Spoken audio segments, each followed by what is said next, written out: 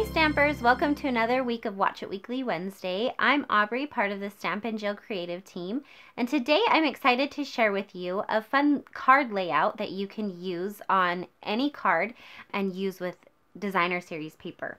Okay, so you can see I have just little scraps of designer series paper here. Any pattern paper will work, but this is a great one to grab those little pieces out of your scrap drawer.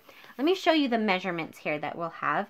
This back piece is 4 1/4 by 3, and then each of these little scraps you'll need one that's 4 by 1 1/4, one that's 4 by 3/4, and one that's 4 by 1/2. Okay, and this is so simple. You're just going to grab your biggest piece I usually start with and adhere that to your backing to this left hand side,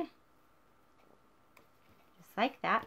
And then I always grab the smallest piece after that and do the same to the right hand side, trying to make sure that I have even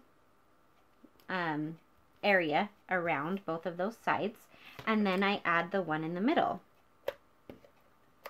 just like that. Very simple and very cute.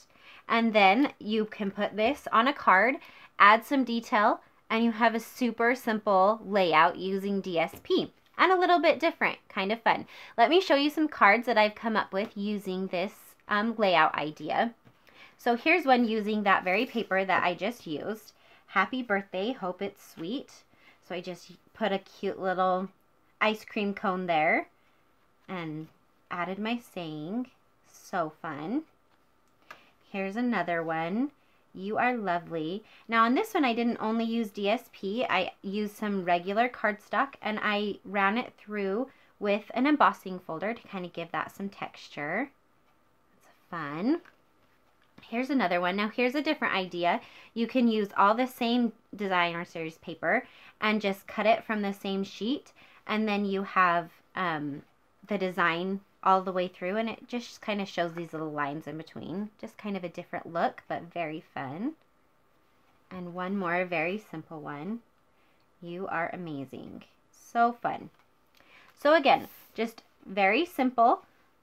3 by 4 1/4, and then 4 by 1 1/4, 4 by 3/4, and 4 by 1/2. And then just put it all together. Very simple, very quick, and a great way to use up some of that designer series paper.